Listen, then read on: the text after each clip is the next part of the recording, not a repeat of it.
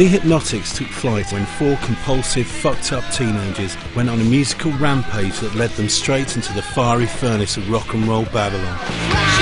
They were loud, shambolic, destructive and soulful, but their cards were stacked, unfortunately in someone else's favour. Come on, love me one time, let's go, come on.